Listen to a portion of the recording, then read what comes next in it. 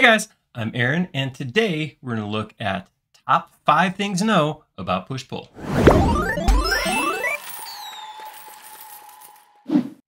I can already hear it. I already know push-pull. I'm sure you do, and you probably know it pretty good, and you probably know some of these tips, but we get questions on the forum all the time about push-pull being used in a certain way, and people being totally surprised to find out that there's a modifier key, or that it push-pulls geometry based on other geometry around the face you're working with. So these are kind of things I want to jump into and show you right now. So here's my top 5 things to know about using push-pull. All right, so we're going to zoom in here, and I got 2 just simple faces. They're rectangles. One was drawn flat, one was rotated up. So if I look underneath here, you can see gray face facing down, white face facing up. So the way this works, I'm going to hit push-pull. So I'm just going to click on push-pull. I'm going to click and drag this up. When I do that, the bottom turns white. Everything around it is now the outside. This could be grouped and become a solid. I have 6 faces. This is what happens with push-pull on any face that is all by itself. And now it does not matter. So this is my first thing to note is, this sounds like I'm peddling software here, but use the most recent version. There's changes that have been made to push-pull in the previous few versions that make it so that you're more likely to get proper faces on push-pulls. So you can see I take this and I drag it down or I drag it up. It doesn't matter. I get a white cube or box. I should say box. I say cube sometimes and I mean box because all the sides are not the same, but I get a white cube either way. That happens whether it's flat on the ground like that or like this right here. This I have it at some angle. If I pull up this way or pull it down this way, it doesn't matter. I get that all white box either way. So that is something important to notice. And if you're using if you're using like 2018, 19, you might have the situation where you pull it certain directions and it turns gray. You pull it other directions, it turns white. The most recent versions, like in the 2020s, are going to have this updated, I don't know, intelligence? Push-pull is going to work gooder, where it's going to actually make sure that this is on the outside to get white no matter what. All right, let's look at the second thing, is know how push-pull is going to work with connected geometry. So this is that same square I had over there, and all I have here is a little box connected to one side. I'm going to go ahead and pull that up, and we're going to take a look underneath. It basically performs exactly the same. So if I have just an edge connected or a single face connected, it's going to perform the same way. However, if my geometry is completely connected to other geometry like this, when I pull this up, the assumption that push-pull is going to make is that this is on a surface of some larger geometry. Now remember, push-pull doesn't recognize anything other than the face I'm hovering over. So as I pull this up, it goes, oh, I'm surrounded by geometry. There's a good chance that there's more geometry beyond that. So what it does is it pulls out of that surface and does not make a new face like this. So the assumption, like I said, is that this connected geometry has other connected geometry. Maybe I'm pulling this out of a solid or the side of a building or something like that. Push-pulling or pushing in, same thing. If I grab this and push in, I'm going to get this. Because it assumes that, maybe this is a countertop and I'm pulling a sink down or I'm pushing a window in. Regardless of the actual use, if your face that you're push-pulling is surrounded by other geometry, it's going to treat it as though it is part of a much larger world and not just a standalone shape like we saw in the previous examples. All right, thing number 3, learn about your modifier keys. Modifier keys are so important, and yet it seems to be one of the last things people learn or acknowledge exist. Every command you use in SketchUp is going to list some modifier keys down at the bottom. And they're going to change depending on if you're on Windows or you're on Mac. So I'm going to refer to them as the modifier for what it does rather than say click option, because if you're on a Windows machine, you're not going to see option. It's going to say something else here. So what I want to look at here is there's 2 modifier keys for push-pull. So first, I'm just going to do a regular push-pull on the square, same square again. I'm going to pull it up into a box. Now, if I hover over any side and push-pull again, I'm just grabbing that face and stretching it out, right? This is how push-pull works. This shouldn't be a surprise to anybody. This is what it does. Now, if you hit this first modifier key, you have the option to toggle create new starting face. What does that mean? Well, I'm going to go ahead and tap it once. You don't have to hold it down. You tap it, and you'll notice you get the little plus right next to your cursor there. So when you pull up, look what happens. I'm going to pull another one out this way. See that line there? That's indicating that there's a new face there. So let's go in here. I'm going to go ahead and grab these 3 faces and delete them. This is what that created. So it's creating brand new faces and pulling that up as if it were a new surface. There's situations where you might want to do this. If I'm creating some kind, well, I mean, hey, if I'm creating a unique cubby design like I just did, that might be it. If there's some issues we'll touch on later where push-pull stops you from extending past a certain geometry and you want to pull past it, you might have to create a new face. There are situations where this might happen. It is worth noting that as soon as I do this, I'm going to go ahead and undo my delete. This is not a solid shape anymore because it has interior geometry. So if you do something like this and create that new face, just be aware that it's in there. So even though I can't see it, I'll turn on X-ray. Even though I can't see it from the outside, these 2 faces are in here. So this is not a solid. This could not, I couldn't use solid tools on this or anything like that because it has those new faces. But if you're in a situation where you want to intentionally add that geometry on top, you can do that with just a modifier key. The other modifier key is a little, I don't know, a little more, the use case for it's a little more obscure. So if I come in here and we'll go back into push-pull. Whoops, that's the wrong button.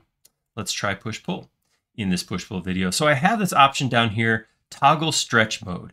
So again, if I just come in here and push-pull this up, it's going to do this, right? This is what, just like we saw on that previous example. But if I toggle stretch mode on, again, untap that to get a little icon. Little icon is a face with an arrow pointing away from it. What that's going to do is grab that face I have and move it like it's push-pulling, but rather than push-pulling and creating new sides perpendicular to the face, it's grabbing the edges that are already connected and just pulling it with. So those of you who are paying attention out there and use SketchUp may already have said this, but what about move? Isn't that what move does? If I click move and I start moving vertically, exactly what that does. So why would you use push-pull with that modifier key rather than just moving? Well, I don't know. Maybe this. This is one thing. So that's how it's, I don't know, maybe this. It's because of this. Like if as I use move, I do have to make sure I lock into that vertical. Otherwise it can bounce off and, connect to this other geometry over here on accident. Whereas push-pull with the modifier key is going to only go, just like push-pull only goes directly normal to a surface, so does this. So this is a case where you might want to use it. It's probably not something you use a lot. The example that I was able to come up with for this was if I was ever pulling geometry that I wanted to stretch and I wanted to go perfectly 90 degrees to wherever the face was. I don't have an inference for this. I don't have an inference that says go perpendicular just to this one thing. I could create it. I could come up with some other geometry to hover over and figure out an inference to make this happen. I could put it into a group and reassign the axes, but this push-pull with modifier is going to stretch that geometry and the connected geometry without having to create extra geometry to inference, and it doesn't matter what angle it's at, because just like push-pull, it's going to pull at 90 degrees to the surface that's selected. All right, we're doing good. Number 4. This is a thing to know, is the way that push-pull works with other geometry nearby. So I have this thing, we got some blocks, some steps. I don't know what this is, but I got steps here. I got some steps. If I go to pull this face up, I'll have the opportunity to use snap to end at this plane right here. Snap works, just like anything else in SketchUp. I can inference the middle over here. But if I come up to this right here, I'm not going to go past it. I can't inference up to this. There is certain geometry that is, fills the whole edge like this that will stop your push-pull from happening. Most people who hit this here's what most people do when they do this, right? So I click here, let it go, grab it, push-pull it again. That works great. So if what you're trying to do is inference all the way up to this height, I could do that with 2 push-pulls. Super quick, not a real big inconvenience. But what if I want to pull this up exactly 5 feet from where it's at now? I come up here, it stops me at 4'4 1/4. So what I could do is stop it and now drag it up the remainder, but I would have to know exactly what that remainder is. That means I'd have to do math, and you guys know I'm going to resist that at all costs. What I could do instead is that modifier key. Remember the toggle create new starting face? when you create a new face, it kind of creates this whole new set of geometry, and it doesn't care about the inferencing or the limitations of that previous geometry. So that means I could pull up here and I could type 5 foot, enter, and it will snap to exactly 5 foot. Now the downside, of course, is you have some extra geometry. If I wanted to maintain this as one piece, I would want to come in here and just real quick, maybe delete these edges. I do have to be conscious of the fact that if I turn on X-ray, I'm going to see I got one extra edge dangling in there. I want to get rid of that too. Again, if I wanted to keep this. But it is important to know that as you're modeling, that modifier to, I pointed to the erase modifier, the toggle create new starting face will allow you to push past geometry where normal push-pull will stop and limit you. All right, final thing to note is pushing through walls. This is probably, of all the issues people run into, this is probably the biggest one.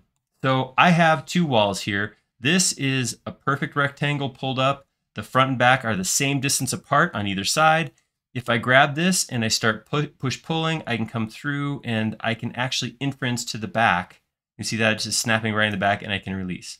Every once in a while you can't do that for whatever reason. You're at a weird angle, something like that. It's hard to snap to that face right there. If that's the case, what I would recommend is try a corner right here. See, right here. I have a very simple snap point, and as long as this wall is perpendicular to the world axes, then that's not a problem. But what if it's not perpendicular? We'll say I had this and I, took this geometry. Now it's not perfectly, it actually doesn't matter. I can still snap back because I'm pushing perpendicular. I can actually still snap back to these points. So super easy way to do that. Now, what happens when the world's not perfect? It happens. I know. I want to say we can live in a perfect world, but we can't. So here, if I try to bring this back, I get some weird stuff when I try to inference the back wall. See how it's just kind of like it's changing color and like just running through. If I inference this right here, it doesn't push through. If I inference this over here, it turns blue and runs through to the other side. There's an issue with this wall in that it's not perfectly square. This end is just slightly wider than this end, so I don't have parallel. This face and this face are not parallel. So what do I do in that case? Well, fortunately, it's not a terribly difficult fix. If I just drag my geometry through like that, triple click to select it all, right click, intersect face with selection, then I can just grab this stuff, delete it. I mean, the ideal solution is to get your wall back in plane. The front and back should be parallel, but if for whatever reason, it's a remodel, it's an old house, it really looks like that, whatever, if you have to, you can just run it through, cut it off, and you'll be good, just like you had intersected with the back face. So there we go. Those are 5 things to know about using push-pull. As I do this, I'm thinking there's probably a couple other use cases I could come up with that would be good to talk about, but man, top 5 lists are cool, aren't they? Don't just want to know the top 5 things. 6 and 7, they're probably good to know, but I'll pick them up on my own. Top 5, that's where it's at. Hopefully you liked that video. We're trying to get more and more sets of tips and information you can find in these level up SketchUp videos, because what we want to do is help you get to the next level and learn how to get the most out of SketchUp for desktop. Please like, please subscribe, please tell somebody about this, share it, and leave us a comment down below. Thanks a lot, guys. See you next time.